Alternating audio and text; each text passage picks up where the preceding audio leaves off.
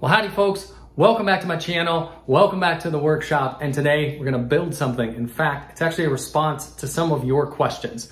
So a while back, I made this right here. I call it the tiny jar of fuzz. It's a fuzz pedal inside of a jar. And that's been a fairly popular video for me, but the most common question that I've gotten on that video is people say, hey, either how do I add a foot switch, or I've gotten a couple questions where people say, I tried to add a switch, how do I make it work? And I've always tried to explain this via comments and it's not the easiest. So today I'm just gonna do a video to show you how you add a foot switch, or it doesn't even have to be a foot switch as I'm gonna show you today, but how you add a switch to an effect that doesn't already have a switch. It'll work with this, it'll work with any of the little boards that you buy pre-built from Amazon, or a kit that you buy that doesn't include all the stuff to hook up the foot switch. My friend Steve, I actually reviewed a guitar that he made a while back, actually was one that he made for Shane Spiel, and he saw this video of mine and he was like, hey, I'm gonna build that on my channel. So he went out and bought the parts to build it, and then he said he got intimidated. So he just ended up giving it to me. When he brought that guitar for me to check out, he brought these along too, and he said, you know what, I'll never get around to building this thing. Why don't you just build it? So he gave these to me. So here's the thing, he also gave me this little cigar box as well to house it in, because he said he was gonna do this in this cigar box. So I'm gonna build it, and I'm just gonna give it to Steve, and he doesn't know that, but by the time you see this video, he'll already have it, so surprise. Anyway, first things first, I gotta build this circuit, and then I can show you how to do the switch.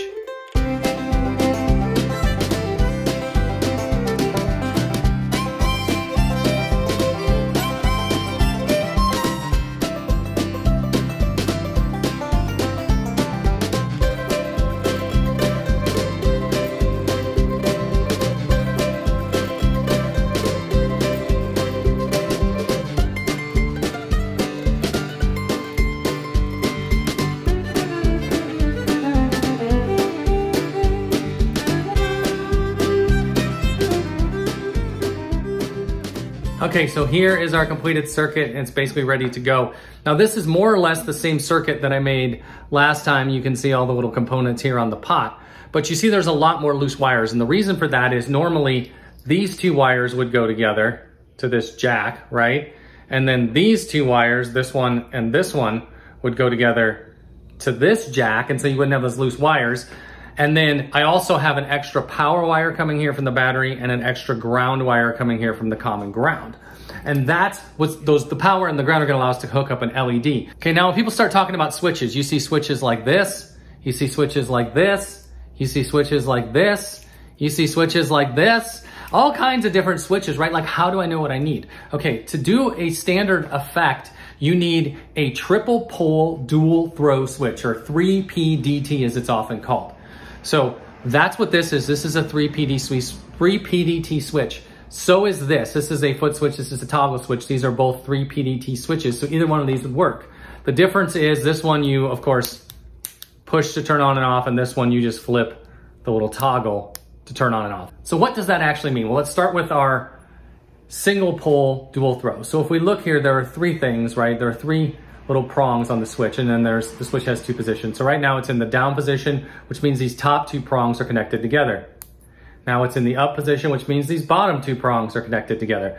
So you could send a signal into here and then send it to two different destinations, or you could have a ground coming in and you could ground two different circuits to turn them on or off, or whatever you want to do, but that's how it works. Well, a dual pole dual throw is just two of these next to each other. So when you're in this up position, these two and these two, so there's four down here, right? These two are hooked together, these two are hooked together. When you're in the other position, these two and these two are hooked together. Now they aren't hooked to each other, it's just these two are hooked together, these two are hooked together, but they aren't hooked together across. Well, you guessed it, the triple pole dual throw is just three next to each other. So why would we need three switches to wire up an effect? Isn't it just one thing? Well, that's true. But what you have, keep in mind, you have an input and you have an output, okay, from the jack, and then you have an input and an output to the effect. So if it's in the on position, what you want is that audio to come from your input jack, go to the switch, then go up to the pedal, then come out of the pedal, and then go to the output jack. But if it's in the off position, you just want that input jack connected directly to the output jack. Okay, so there's your two positions. But wait, we've got a whole nother set of poles. So what is that for? That's for the LED. Now there's no right or wrong way to do this. These 8 diagrams here are all common ways that people wire up these triple pole dual throw switches to be an effects bypass. I'm gonna use this one up here in the corner, but any one of these will work. You'll see that we have a ground going to the center. We have the ground from our LED going to the top center lug, okay? And so when that is in the on position, that LED is on. Then when it's in the off position, that LED circuit is broken. And we're gonna see that the effect gets sent to ground. That's so it doesn't use any power. You don't have to do that, that's optional. But I like to do that so it doesn't use any power when the switch is in the off position. So one other thing I forgot to say, in addition to your 3PDT switch, you're also gonna need a current limiting resistor. This is a 4K7 resistor or a 4700 kilo ohm resistor. That will work. You could use a 1K, you could use a 10K. It's really about how bright you want the LED to be, but 4K7 seems to be a good like de facto. And then of course I've got a small LED here. So we're gonna use this and this to hook up the LED. This will be our switch. The rest of the wires are on the effect. Let's get it put in.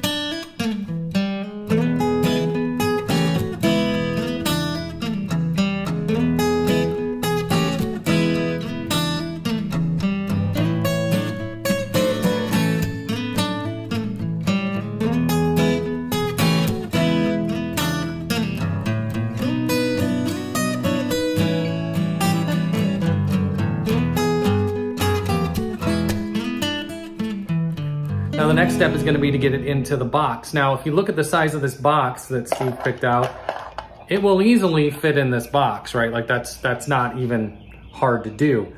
But here's the problem with that. This is a sliding lid box. So I can't just mount everything in here. I mean, I could put like everything around the sides and then just slide the lid in. But I'm thinking I want the volume knob up here on the top because that seems like the right place for it. So I'm thinking if I mount input and output jack on the sides, maybe switch in the LED up here and mount the pot here. But the thing is, you know, you have to slide this in before you can put the pot in there. So you got to slide it in far enough to get to your hole. I don't know. This might be a bit of an adventure, but let's give it a shot.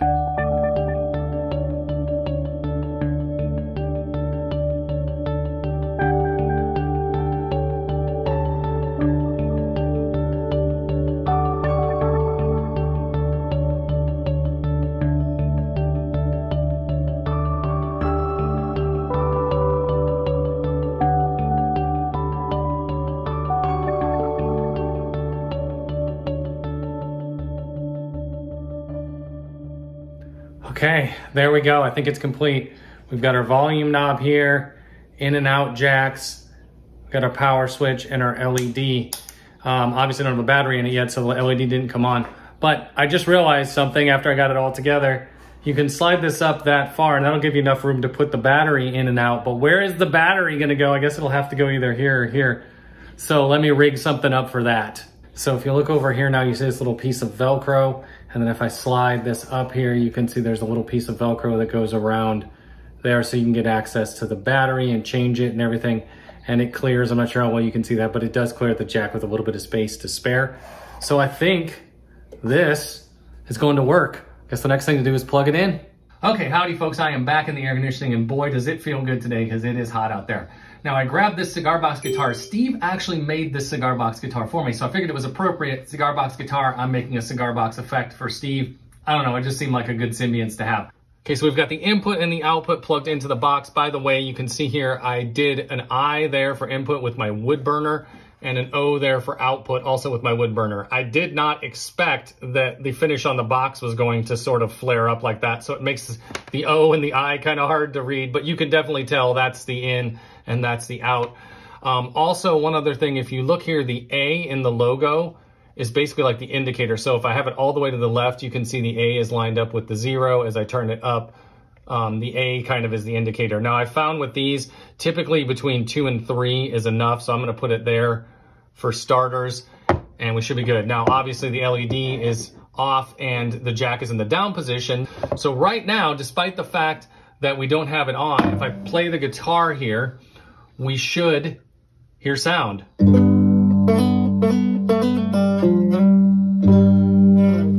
So let's go ahead and flip the effect on. So when I do that, we should see the light come on. Indeed we do. And we hear a little buzz there because it is adding some gain.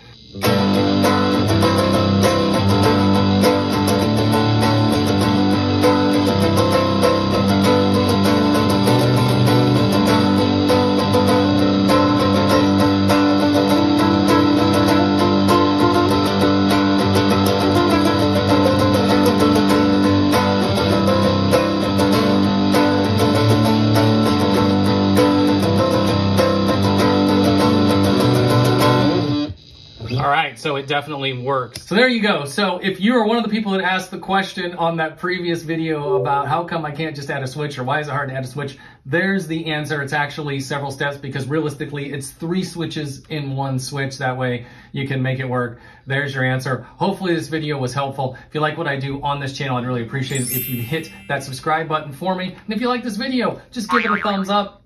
I'll see you guys soon.